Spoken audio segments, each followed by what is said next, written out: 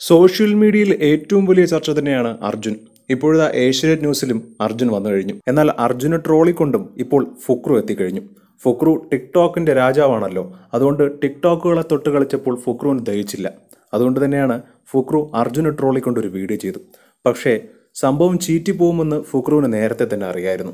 അതുകൊണ്ട് തന്നെ നേരത്തെ വീഡിയോ തുടങ്ങും മുമ്പ് തന്നെ പറഞ്ഞു, ഞാൻ വീഡിയോ ഇടുമ്പോൾ ഡിസ്ലൈക്ക് കൊണ്ട് പെരുമഴ പെയ്യിപ്പിക്കണമെന്ന്. അതുപോലെ തന്നെ സംഭവിച്ചു. 39,000 വരുന്ന സബ്സ്ക്രൈബർ 52,000 ഉയർന്നുവെങ്കിലും ഫുക്രുവിൻ്റെ വീഡിയോയ്ക്ക് കിട്ടിയത് ഏകദേശം 2.5 ലക്ഷം ഡിസ്ലൈക്കാണ്.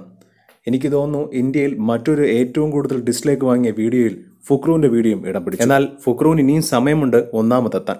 ഒന്നാമത് ഇന്ത്യയിൽ തന്നെ ആദ്യമായി നിൽക്കുന്ന സോങ് മറ്റൊന്നുമല്ല, ഒരു അഡാർ ലവിലെ ഫ്രീക്ക് പെണ്ണിനെയാണ്. ഏകദേശം 9 ലക്ഷത്തിന് മുകളിലാണ് ഫ്രീക്ക് പെണ്ണിന് ഡിസ്ലൈക്ക്.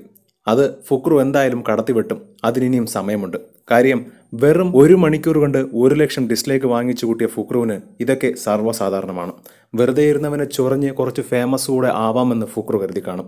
യൂട്യൂബിന് സബ്സ്ക്രൈബേഴ്സ് കൂട്ടാനെങ്കിലും ഫുക്രുവിന് ഈ ഡിസ്ലൈക്ക് കൊണ്ട് കുറച്ചെങ്കിലും സാധിക്കും.